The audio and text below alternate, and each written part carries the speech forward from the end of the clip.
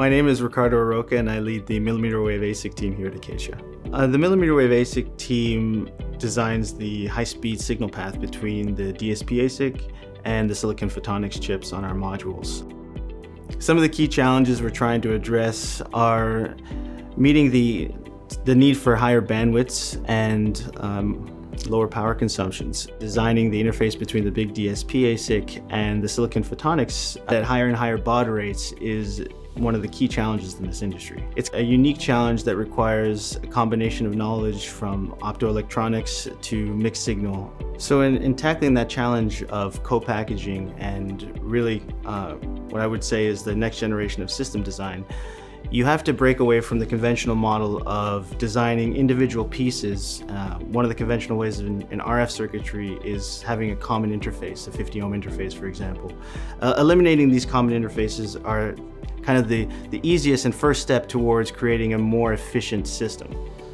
In order to address customer demand and customer requirements, we really have to think in terms of dollars per gigabit per second. So we need to think very efficiently on how we're going to tackle those problems. It's always been the case in kind of the traditional legacy designs. The most efficient technology, especially in terms of cost, is going to be the most integrated technology. I'd say Acacia does an incredible job of maximizing the efficiency of silicon photonics, and really our ultimate goal is to squeeze every last gigahertz out of that. The intrinsic device performances are incredible, incredibly fast, and they're always limited by parasitics and how we interface with those photonic integrated circuits.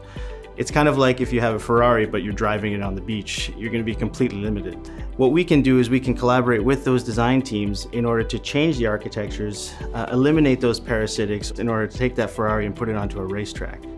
I think one of the most exciting aspects about working here at Acacia is the fact that it's so vertically integrated. I have access to the world's best silicon photonics designers, DSP designers, ASIC engineers, and they're all sitting right next to me.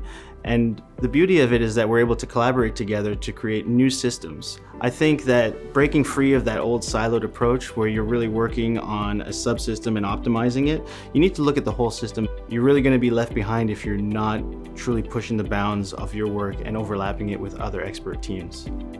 So what I enjoy most about working here at Acacia is the gained perspective that I've acquired.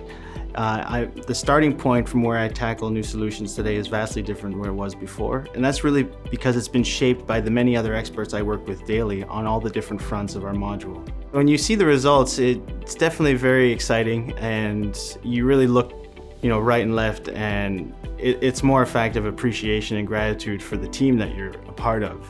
And that sense of gratitude for the people that I work with is overwhelming here, and I think one of the best parts about working at Acacia, you find that you not only have technical expertise, ranks in the top in the world, but you have excellent people who are humble and really allow the ideas to float to the top.